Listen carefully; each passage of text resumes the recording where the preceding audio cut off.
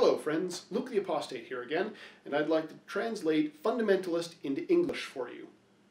Last time we talked about the word literally and how atheists and Christians use that word differently and how that causes problems in communication.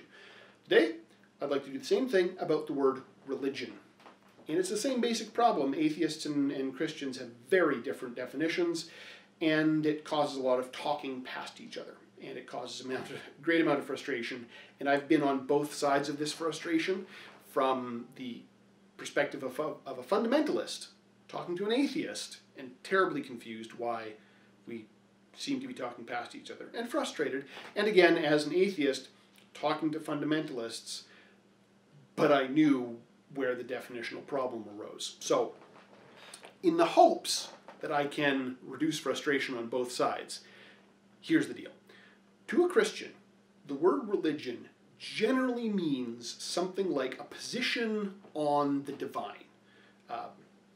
They may not be that specific, but generally to a Christian has a religion in that they've got a personal relationship with Jesus, or they believe God exists, and that He's triune, and that Jesus was God, and that Jesus died for sins, and this sort of thing. It's a belief system. Basically, it boils down to an opinion, a sometimes very complex opinion, but an opinion about the divine. To a Christian, a Muslim is religious because a Muslim has an opinion, fairly detailed one, on the divine. To a Christian, a Buddhist is religious because a Buddhist has a position on the divine. Atheists, to a Christian, may talk like they're the odd ones out, but they're still religious because they have a position on the divine. See, most Christians, and speaking as someone who was a fundamentalist and who spoke with a lot of Christians, it's not just fundamentalists that do this. I think most Christians sort of have this bucket called atheism, and anybody who doesn't really belong to a religion will get put in the bucket. An agnostic who says, I don't have an opinion and I don't like to think about it, they're an atheist, they deny the reality of Christ, they go in the atheist bucket. Someone who's like, I'm absolutely positive that there is no God, they're an atheist, put him in the bucket. Someone who says, I'm skeptical, I'm willing to entertain evidence, but I have not yet seen evidence that convinces me that there is a God. That person, sorry about the noise, my cat is vigorously eating his cat food. That person goes in the atheist bucket. There's a lot of people that go into the atheist bucket basically because, according to a Christian, they deny God.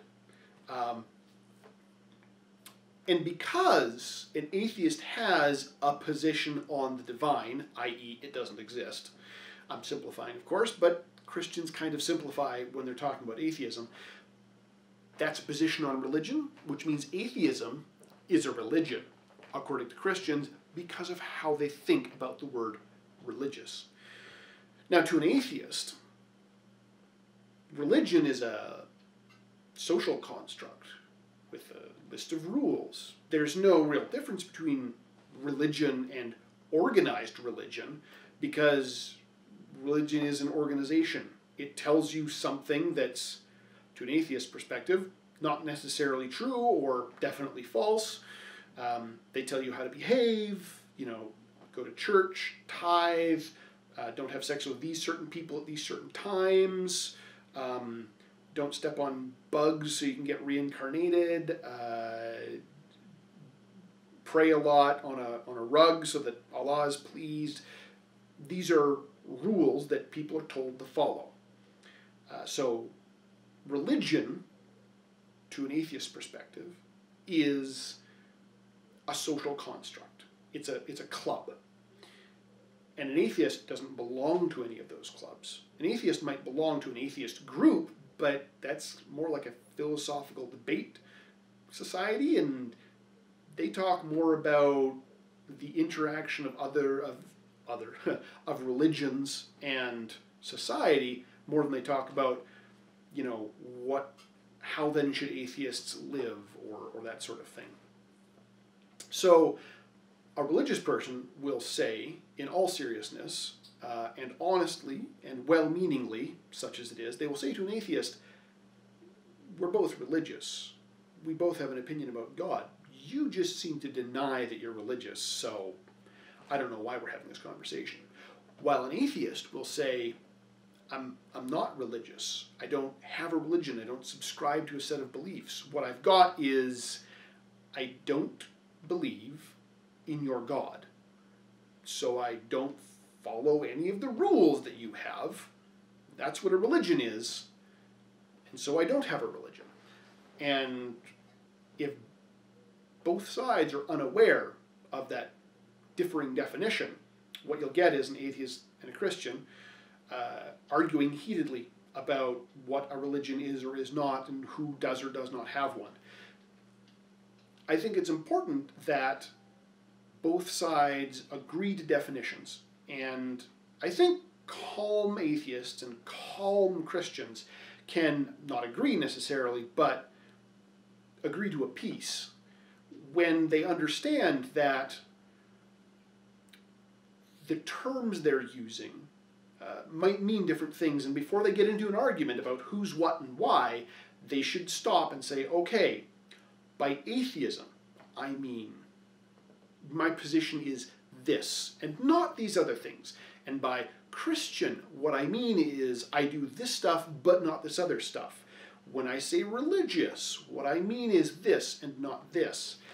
And in the case of religion, the word religion specifically, that's probably going to save you at least a half hour, or if you're discussing things on an internet forum, like a solid week of flame wars and accusations of dishonesty. So please be kind to each other. Try to be skeptical of your own position, as skeptical as other people are of what you have to say. If we're all open and honest, hopefully we can come to a better understanding of the universe and our own positions in it. And I don't think that there is much room in the universe for too much kindness. So just keep pouring it on, and see if you ever hit the level of too much. And if you do, go ahead and let me know. But I expect to not hear too many replies about that. Have a good one, and I'll see you next time.